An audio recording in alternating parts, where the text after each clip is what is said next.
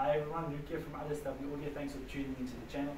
Today on the channel is going to be quite a cool video because, yes, I said I'm going to do a sound demo with the columns, but I'm also going to be talking about venues, doing outdoor events and maybe having speakers in the auditorium.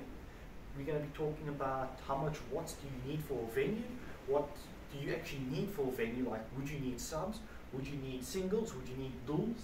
And we're going to be talking about that because a viewer reached out to me. Thanks again for reaching out to me, I really appreciate it. And he was talking about, he's got an interest in the columns. He wants to do a mobile event. He wants to accommodate between 80 to 100 people on average. And he quite likes the columns. Sounds like he spoke to other people and there's some pros and cons with them. So he asked my opinion on them.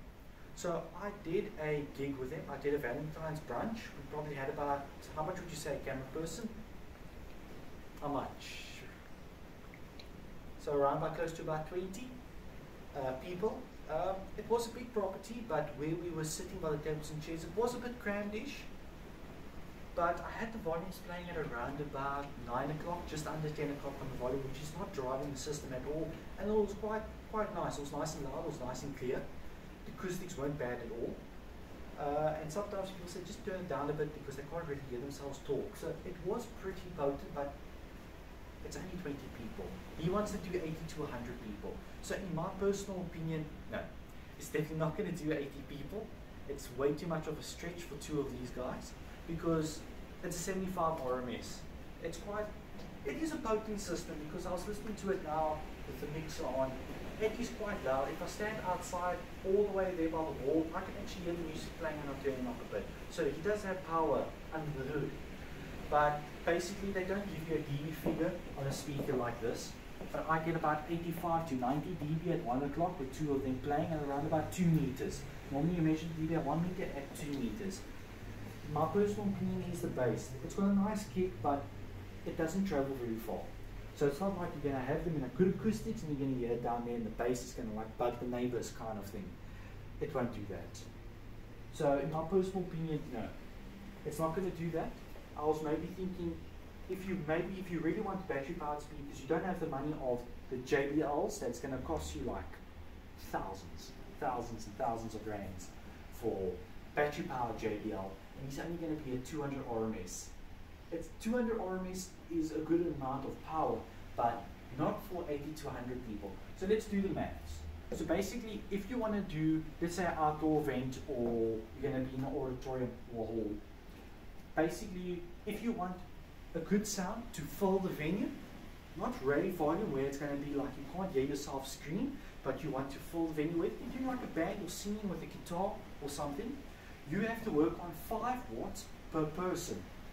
So basically, let's say you have 100 people and 5 watts per person. You would need about 500 RMS of power to accommodate 100 people perfect. If you want rave volume, you have to work on 10 watts per person.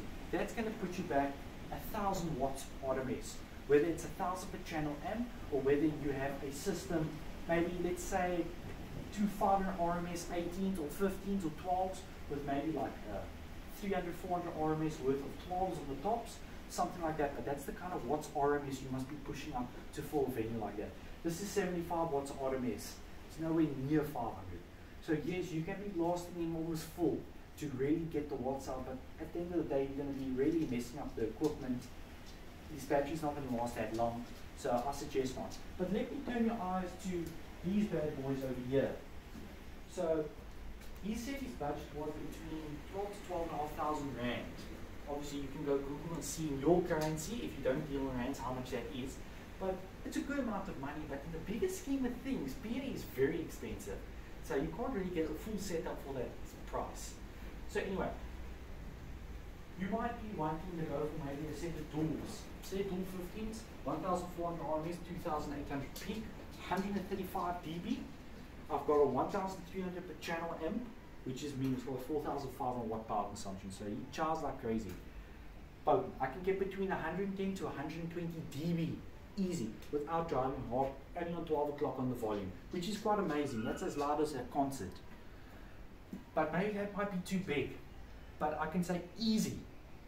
You can do with the dual 15, and obviously the king of subs, the Delta dual 18 in the back, you can fill an auditorium up to 2,000 people at a squeeze. Some of you might disagree with me, like, no man, you need a line array for something like that. Yes, maybe you do, but you can actually do it, because I have seen a set of Titan 15Ds. They are 420 RMS, 840p. I've seen them doing an outdoor event of up to 850 people, because I went on a church camp, and 850 people, it's a lot of people. Yes, they were blasting like crazy, but typical Wolftail is strong. And basically, yes, you could still talk louder than the speaker, because it was a big open event you have to fill up, but you could still hear music playing. So it's not so necessary to have so much watts, but you still need quite a bit. But basically, I don't have this system in the lounge at the moment, but here's a system for your needs. If you want to do between 80 to 120 people, I would suggest you Google the PowerWorks P15.2. So basically what PowerWorks is, I have him on my channel where I'm at my suppliers looking at this combo. It's got a 15-inch sub. It's a 400 RMS sub. That's all I'm going to say.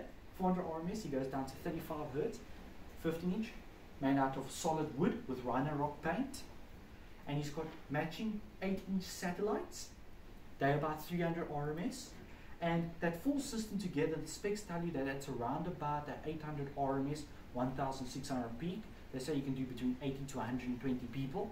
And it's all in one system. So the sub is your mothership that powers your 8 and powers your sub. And you got your features like your DSP and stuff for different venues. Now I would suggest for 15,500 Rand, I would go for one of those. So maybe that helps everyone. But cool. Thanks, LukeSWaudio. Out.